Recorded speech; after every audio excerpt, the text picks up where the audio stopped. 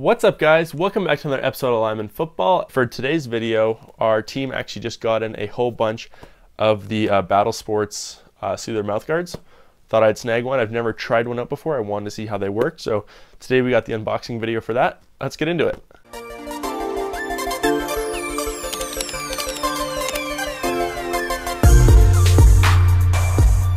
All right, here we go. So the packaging looks pretty simple.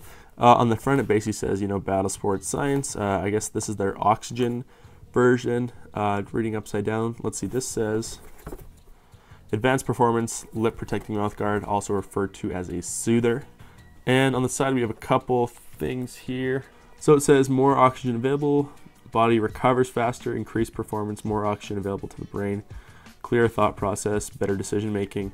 And they have a $5,000 dental warranty, and it works with and without braces.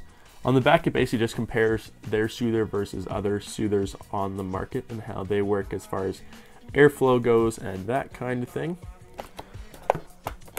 All right, so just like up one, pull up, just right here. Anything else inside? So this is not a moldable one. This is just one you actually just wear in your mouth, I guess, at all times. It isn't a boil and bite like the Sisu or the Under Armour Flavor Blast, anything like that.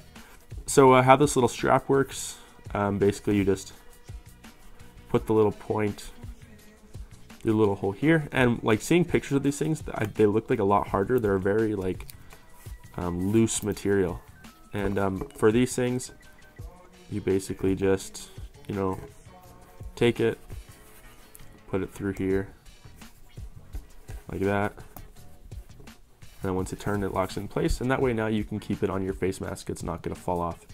Let's pop it in, give a quick first impression of it, and then we'll be out. All right, that's a new round for me. I've never used one of these before, so I'm just gonna pop that thing off for now. Interesting.